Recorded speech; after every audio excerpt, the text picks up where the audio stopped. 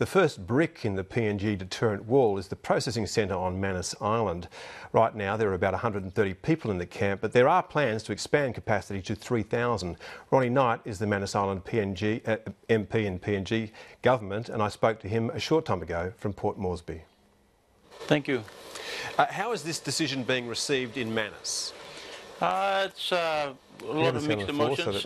Most of the people that I can see are for it, looking at the development aspects of it. We're looking forward to, if this goes through, we should be able to get Mamoti Airport to be upgraded to an international airport. How many people can fit on Manus Island at the moment? At the detention centre, apparently it should be around about 400 to 500 as far as I know. But when they expand the temporary facilities, how many people do you think can be held there while we wait for the permanent facilities to be built? That is a very interesting question. At the moment, I believe they can handle probably up to 500. Then that would be crowded. They would need to do some extensive work as they build more tents and they put up more dongas. They would also need to, upgrade the messing facilities and all the associated things to go with that as well. So that can in a military operation, that can pretty much be done within a week or so. But then again, the care that these people receive will probably be, the more people are in there, the less care that they will get. It's just one of those things. And how long will it take to get it up to 3,000? If you're talking about the permanent facility and the scope of building that I'm looking at now, I believe that it would take about 2 years to complete a permanent facility. Their option now would be most realistically to extend the temporary facility. And that could be done in a couple of days, depending on how many tents and dongas they need. And will the facility be on the same site, the permanent facility? No, there's several sites picked. The one that they're putting forward to be used now, it's in Ward 2 in Lorengau Town, which will be a contentious issue. Most of us here were not, like I myself was not involved in the discussions and not asked to give advice, but I would rather that this facility be put on Los Negros. It's on government land out of town and it's isolated. It's the same as if you had an asylum centre seeker in the middle of Cairns. It doesn't make sense to have something like that in the middle of our town. Is it the Australian government that's pushing that site? I'm not sure where the idea is coming from. I don't believe the Australian government is behind. I think it's something between our public servants and our politicians. Why is it, do you think, that people are keen to locate this centre right in the middle of your town? That's a hard one. I don't know why.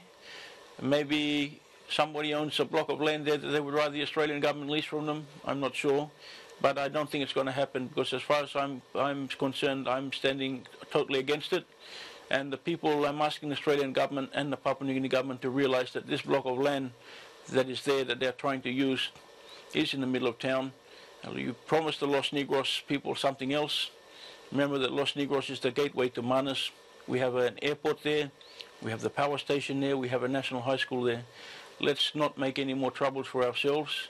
Let's deliver what we promised and put the facility on Los Negros Island, not on Manus Island and not in the middle of town.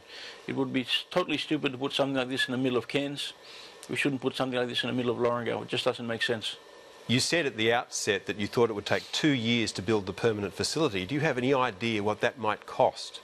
Yeah, I think I cited some documents that the idea was that the building, the original building, which I believe was to accommodate 600, was going to cost about $72 million. So, if you work that out to 3,000, that's you times it by 4, that'll probably give you an idea of what we're looking at. It's a big hunk of change. Give us some sense of the population of Lorengau. How big is it? Lorengau town, you're looking at got a population of about 5,000.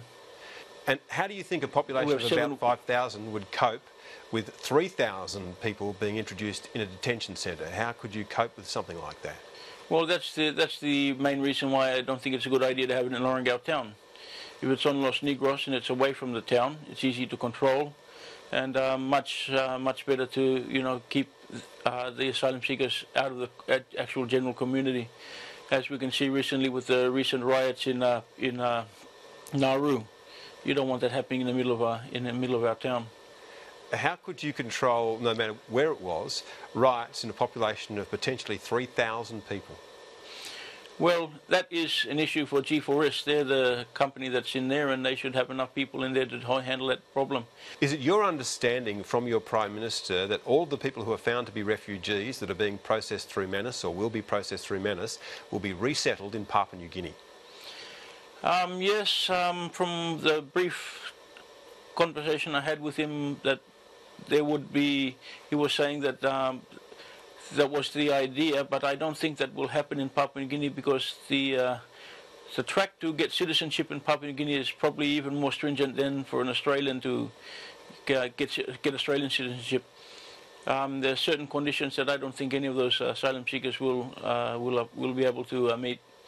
I think the way I read it is that we're going to be looking at processing them and moving them off to another country. I don't think that Papua New Guinea will be handling them. So, Ronnie Knight, where do you imagine the people who are found to be refugees, which you believe won't be resettled in Papua New Guinea, will go? Well, mate, that's the good question. That's between our Prime Ministers. I have no idea at the moment, but I believe that they could be put to countries that maybe owe Papua New Guinea some favours, maybe other third world countries or other third countries, not third world countries, third countries. We're looking at other Pacific countries, maybe New Zealand. I'm not sure, but we'll find out later as the plan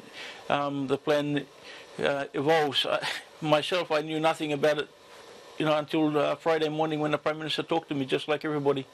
So I don't know the real nitty-gritty of it, but I don't think that they would make a plan like that without, having a look at all the aspects of it. But I will say this, it's a brave plan by the Australian Prime Minister. I know it'll put a stop to a lot of people coming to Australia if they know they're going to be stuck in Manus for 3 or 4 years. And maybe it's just one of those things that will make them think twice before trying to come to the back door. Ronnie Knight, thank you. Thank you very much.